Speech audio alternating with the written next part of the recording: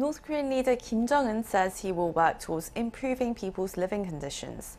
The remarks came during a lecture on Monday to mark the 76th founding anniversary of the regime's ruling Workers' Party. The North State media reports that Kim's lecture addressed the need to resolve problems relating to food, clothing and shelter for the next 5 years.